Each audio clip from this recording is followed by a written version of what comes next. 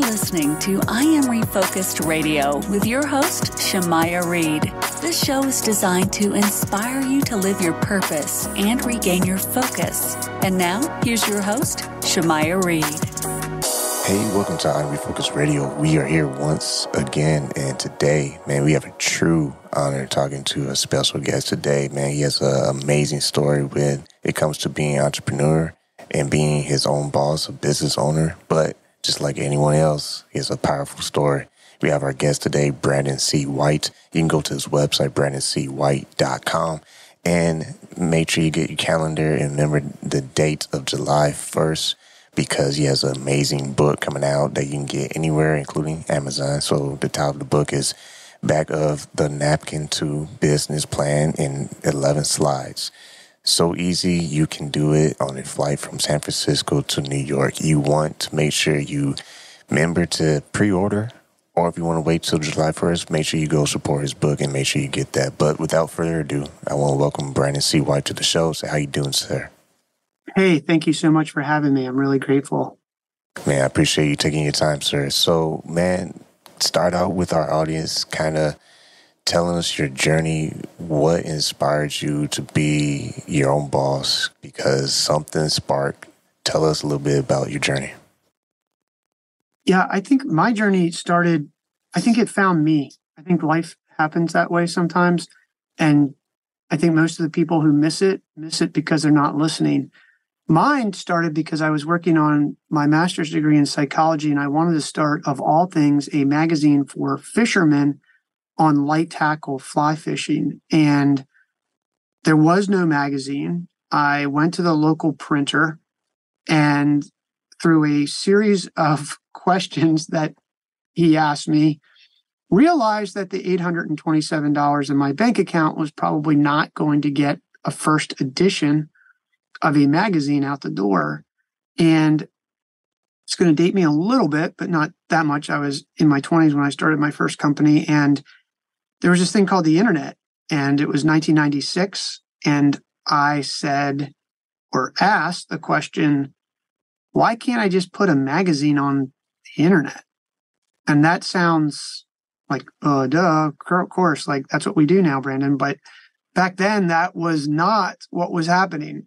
In fact, we mainly had BBS boards and we had resources. Amazon was really just the first year. I mean, we became an affiliate program with the site that I built and created. And back then, it wasn't even called affiliate programs. It was called an associate programs. And Jeff Bezos sent me a T-shirt for being one of the first associates. The internet was really young.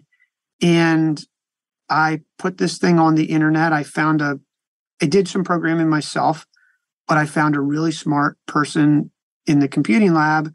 I got a second job so that I could afford to pay him. And that's how we got started. And in 3 months, we were written up in a magazine that back then, being written up in a magazine drove traffic to your website. I figured out that why have professional writers, which I couldn't afford anyway, why wouldn't we just get the users to leave the content behind? Novel idea seems now, right, with every social network. But this is the early days when, we had to write the software for a bulletin board, which is really the Facebook wall or the Instagram wall or TikTok or whatever you're used to using. And I figured out that for a while, nobody came and nobody left any information. And my wife and I would at night go on to the AOL forums and copy down usernames because people's usernames at AOL was their email address. It was just at AOL. And we would copy in 3 columns on legal pads all night people's email. And the next day I would email individually, because we didn't even really have email programs to do lists back then, every single person, tell them that I saw them in the forum or I exchanged a message with them in the chat room, and that I had a website on fishing that they might enjoy. And literally did that for months at a time. I pretended to be 12 people on that message board answering myself. And then it's sort of like the restaurant. When you go by a restaurant and there's a long line, you'll get in that line. But the restaurant that has nobody comes and nobody adventures there. So when the message board, which is what we call it, bulletin board, wall, whatever you want to call it, had traffic, people started coming and leaving information. And that's really, we were off to the races. And it was a pretty incredible journey of raising money. I had never raised money for anything before. I decided that I used to read in the library in the morning, and in the beginning, in the front of Time magazine, there was a section sort of like new and innovative or something it was called. And it had an article about these two guys, David Philo and Jerry Yang, and talked about how they were building this, what amounted to, they described as a phone book on the internet. And we were using Yahoo at the time to find sites. It was really all a manual process back then. And it talked about how they had raised $1.7 million from Sequoia Capital. And I said to the guy who was working for me, like, if they can do it, we can do it. And I went to Barnes and Noble bookstore, which was sort of a thing back then, and in my wife's now wife, then girlfriend's car, and we went to that Barnes and Noble in Annapolis, Maryland. I bought a book called How to Write a Business Plan.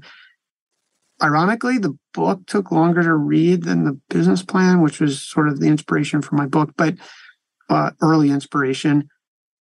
Long and short of it, after about 5 months, we wrote a business plan, 50-some pages, and we went out and tried to raise money. And in the beginning, I had no idea what I was doing. I just started asking around. There was a guy in our alumni monthly college magazine that came out, and it said that he was raising money or was becoming an investor. I wrote him. He wrote me back. We started talking. One day he sends an email that says, "Hey, I met a guy that you might want to meet. He's a venture capitalist, and he says he uses your site and he wants to talk to you." Now, what I left out there for a second is that I wrote that business plan and I put it in a FedEx envelope and sent it to Sequoia Capital, to this who in Time magazine said they invested in Yahoo. And it was a guy by the name of Mike Moritz, and I wrote him a letter. I have no idea what I'm doing. So that's what I do. I put it in and I never heard back. Well, I get this email from this potential investor who says, "I met this person. He uses your site. He'd like to get in touch with you. I just wanted to ask you before I did that." I was like, "Yeah, sure." And I get this email and it said, "Hi, Brandon. I met with Matt. Tells me what you were doing. You might know, I'm a venture capitalist. I just retired from this firm you might know called Sequoia Capital. We did Yahoo, Cisco, Apple, and a few other companies. I use your site. I'd love to come talk to you about what you're doing." You can imagine a person sitting in their spare bedroom in a small 1,400 square foot house that me and my wife scraped every last dollar we had to buy, which was $108,000. And you get an email like this, it's a little surreal. So I, in sort of cheeky format, write back, "Oh man, I sent our business plan to your partner and he never got back to us, but I'd love to see you. Why don't you come tomorrow? Here's my address." Attaches a business plan. And the next day I got a knock at the door, and it's this guy, and he walked into my house. And we started talking, like, I'm in a little disbelief anyway, and we started talking. He's like, "Hey, let's go see your office." So I just shut the front door, turned around, and started walking up our steps. And I don't know if you've ever had a situation, and those listeners probably have, where it's that awkward moment where you sort of feel like you're letting someone down and they're confused and you're confused and you're starting to feel really hot because you're starting to panic. And that's what happened to me. And I just said, "Just turn around and keep walking, Brandon." So I walked up, he followed me, walks into the spare bedroom that's an office, looks around, and he said, "Is this it?" And I looked at him and I said, "Well, we can drive down the road to my partner's house and he has a spare bedroom too. But yeah, that's it." and then I said, "Listen, if you came here looking for something bigger, different, more advanced, whatever that is, I'm really sorry. We can call it a day." And he looked at me, sort of tilted his head, and he said, "Calm down, kid. This is how we found Cisco. I thought you were much bigger because I called your number and you've got this phone system that goes through. And we did. I rigged it. Like, it looked bigger. You called a phone system. I don't even know if it was Grasshopper or what it was back then. It was very unsophisticated, but it worked and it sounded bigger. And we started talking. We went to lunch, did the business plan on the back of a placemat. I can remember to this day, had these pens that he uses, that pen that sort of bleeds ink, if you know what I mean. It's a ballpoint pen. And he put it in his pocket. We were finishing up lunch and I was like, do you want to go fishing? He said, yeah, let's go fishing. So went back to the house, hooked up my 21-foot Parker, went to the boat ramp, went fishing, caught a lot of fish. And on the way back, I'm driving down a highway on Maryland's Eastern Shore. It's a big highway and we're going fast, so I'm paying attention. And he said, how much money do you have in your bank account? Okay, well, I actually don't know. And he said, well, what do you mean you don't know? And I said, well, we trade stocks to fund the company. He said, what? I was like, yeah, we trade stocks. So maybe we have 5, maybe we have 10, maybe we have 20 today. I have no idea. My partner's trading, but that's what we've been doing. We sell websites, but we don't make enough money to live, so we trade stocks. He's like, you trade stocks with company money? And I was like, well, it's my company. So yeah, I trade stocks with company money. Yes. And he just shook his head and kept driving, and I'm trying to pay attention, driving the road 65 miles an hour, pulling a 21-foot center console boat, driving an SUV, and I see him doing something, but I don't know what he's doing. And then he hands me over a check. And I look down, it's $50,000. And he's like, let's go. And that's really how my life started in being an entrepreneur. So, and then we raised $1 million and a lot of things happened. But that was sort of the pivotal moment that happened at that moment. And that moment it forever changed my life. He and I are very close friends to this day. And he did a lot of things for me and us that he didn't need to do. And that's just changed the trajectory of my life. The .com crashed. I bought the company back from the investors. I turned it into a cash flow positive business. Did some other things. I was worked at Marketing in America Online. I was a venture capitalist for 2 venture firms. I went to business school. I then decided to go back and do this business full time. I really had contractors that I had hired to manage a lot of it, and I'd automated a lot of it. It was a big website, largest fishing site on the internet. And then I went back full time after business school with a plan for 5 years to sell it. And I wanted to move to Northern California. My wife's originally from Southern California. In order to live out here in Silicon Valley, you got to make a lot of money because the houses are just expensive. So year 4, someone knocked, a large public media company, bought us for a bunch of money and sold the company on Wednesday and bought this house where this recording studio is now in the backyard overlooking the Pacific Ocean here in Half Moon Bay. And that's changed my life forever. Man, that's a powerful story. And you are currently the CEO of File Finder, an app that helps people find files that they know they have, but, faster. Tell us a little bit about just your mindset when you look back at your failures, but you look at where you are today as a successful businessman. What would you say to someone out there who could be in that rough patch where they are not necessarily increasing, but they are still passionate with what they do? Yeah, so I think it's important that I say that I have, and I've had 2 exits so far, really a third. I had 3. One was more, we closed the company down because we were done and my partner was older and got paid out of that. So been really fortunate. Having said that, what's important to know is that because of the time constraint of this show, we didn't talk about the 20 times that I failed.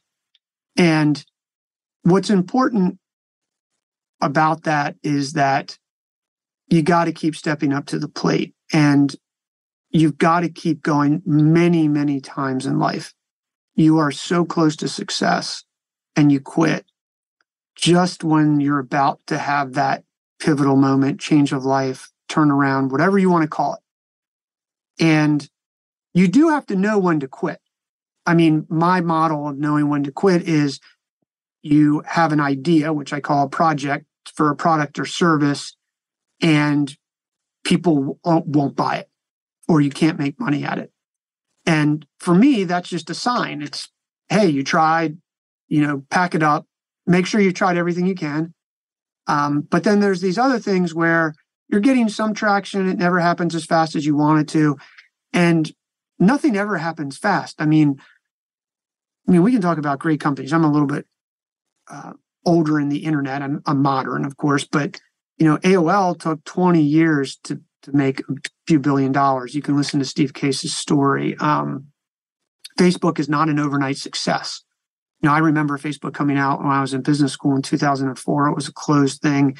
UNC Chapel Hill was one of the first outside of Harvard and the Ivy Leagues schools to get on there. And now everybody's like, oh, well, Facebook's a big success. Well, it did grow very fast, but it wasn't an overnight success. It took years to figure that out. Amazon and the list goes on. So I think you have to realize that you don't believe the stories online of people taking their pictures with Lamborghinis and jets. I would probably say most of those were rented. And don't let that get in your head. There's no magic pill. There are some overnight successes, but they are far and few between. Most millionaires, multimillionaires, billionaires took, a decade, 2 or 3 to sort of get there. So even 4, and started smaller. Their successes were smaller and they built up as they've went. So I think you really just have to keep going, and you've got to be aware of where you truly are in the market, not where you think you are in your business. I've been lucky enough. I do a lot of things now because I really created my own venture fund. So I've sort of worked my way up the ladder from needing to raise money and then buying it back and sort of earning that money, and then parlaying this into where now I can be my own investor in my own ideas. I can be an angel investor in other ideas as well from other entrepreneurs that I see their businesses and I could help with and would want to work with. But you just sort of have to take one step at a time and understand that it's really the consistency that wins. You can have an okay product, okay service that does make money, and just stay in the game. In 2001, the market crashed. Last person standing wins. That's what was my philosophy. I didn't think the internet was going away. 2008, we go back, we have a real estate crash. The internet, real estate, none of that was going away. Those who survived would be winners. We're in a very weird post-COVID situation right now. My philosophy is, and I started File Finder, I want to start in a down market. So my advice to people is just figure out how to last and get through these times, because eventually, as long as you stay in the game, you will have a breakthrough. You will need to be able to recognize that breakthrough, but you'll get to it. But you'll never get to it if you stop. Once again, listen to our Refocus Radio, talking to our special guest today, Brandon C. White. You can go visit his website, brandoncwhite.com. And don't forget, July 1st, he has a book coming out on Amazon, but you can go right now and pre-order the book, Back of the Napkin to Business Plan in 11 slides. So easy, you can do it on a flight from San Francisco to New York. Brandon, I don't want to end this conversation without you plugging your book and giving us a little bit of some teasers that people can appreciate when they read it. Kind of tell us a little bit the principal core of why you wrote this book for the readers. I got tired of people doing bad business plans. I've learned a lot of lessons myself, having been an investor and an entrepreneur and raising. We didn't talk about all the things. I mean, I've raised money for other companies, from professional angels to Sandhill Road VCs. And I think one of the things that I struggled with business books and all sorts of books, self-improvement books, is that they write these standard 60,000 word books and they try to fill the pages, when in fact our tagline, because this is actually a series, Back of the Napkin 2 is a series. Our first book is How to Write a Business Plan, 11 Slides, is the idea that our success is actually making it short. So you can actually use it, get to the point, and have actionable things. So It was very hard on this one. I got this book to under 25,000 words. You can read it in one sitting. And there is a formula, an example. Your problem slide is this simple. A person does something. Their pain is existing solutions are broken because. That's how you can find a product or service that has some sort of problem. And then the solution is your solution slide. And we keep going that way with it that simple. And in the book, I give examples of how to do it. We go through in the beginning, your first slide is your company name and your elevator pitch. Your elevator pitch is one of the most important things. You did a great job, and I'm so grateful for you plugging File Finder, which is we help you find files you know you have but can't find faster. You need to have an elevator pitch that good.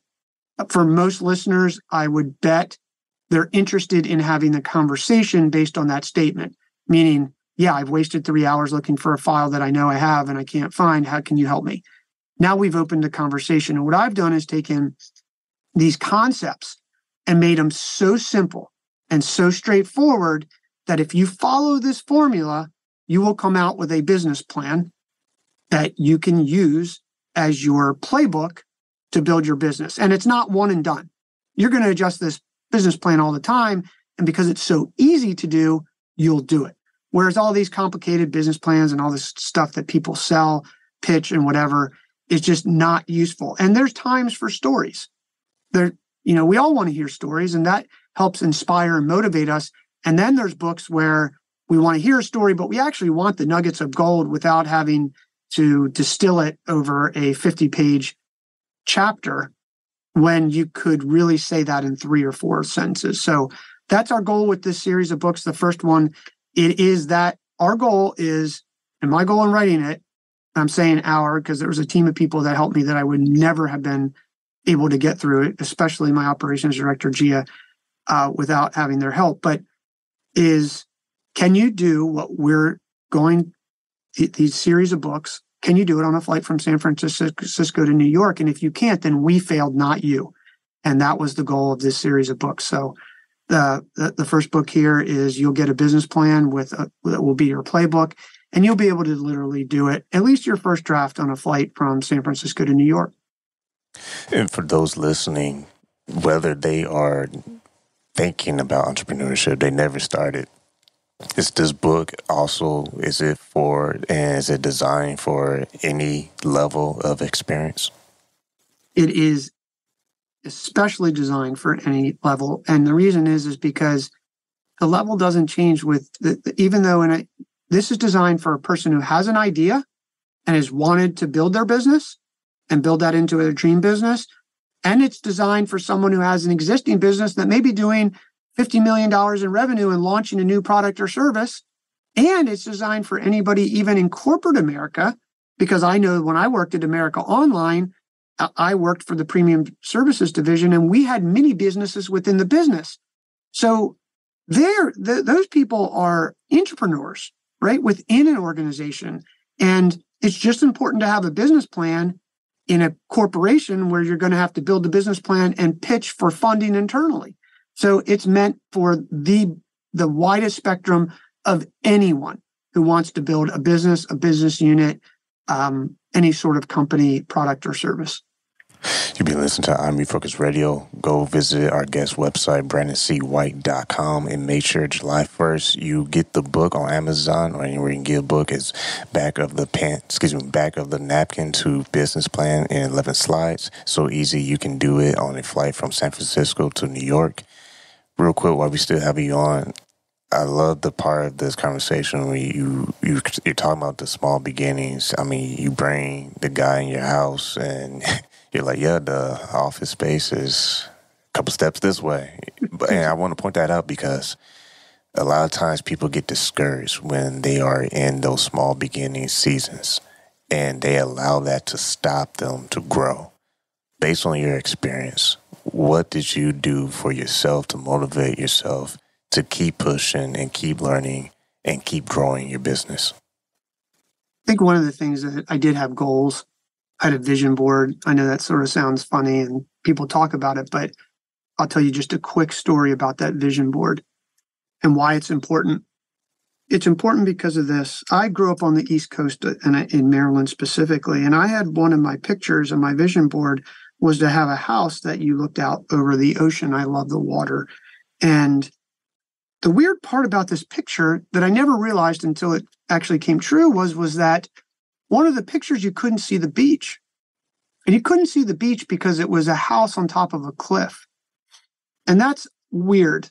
It's weird that I picked that picture, mainly because on the East Coast, that's not really true. In the Northeast, it is, but in Maryland, Chesapeake Bay, and these places, Ocean City, Maryland, New Jersey, Delaware, North Carolina, the houses aren't on cliffs. They're the beach house, you can see the beach. If I show you the picture out my kitchen window, you can't see the beach, but you can see the ocean. And that wasn't a coincidence. I don't know how it worked, but my subconscious, whatever it is, we live on about a 70-foot cliff that overlooks the ocean, and you can't see the beach because the cliff is so high. And that vision and that vision board and those goals, which amend and change and do things, keeps you focused on why you're doing it. Now, I didn't do it just to make money. I did it because I wanted to own my own time. Really, money was just a vehicle for me to do that. And I believe, and I always was, I used to rent houses overlooking the water and things like that, that's where I got my best ideas and I stayed inspired. So for these things, for me, was why I was doing it. And I wanted to help people. And in my line of work back then, in that business, I was helping people catch more fish. And that was as rewarding as catching the fish myself. And all sorts of things have happened from that social networking. People got married. People had business opportunities. I mean, it was just one of those things that kept on giving. So I think the other thing that you have to do, which you do need discipline and is not easy, but you've got to recognize the small wins, and that'll keep you going. And the real question that I would offer your listeners is, when you do get down, and you will get down, I mean, make no mistake, being an entrepreneur is hard. Just ask the question, why not you? There's no reason that it shouldn't be you or can't be you. You may find things in your head that you create as blockers, but those are things that you created. Those aren't necessarily things that are real.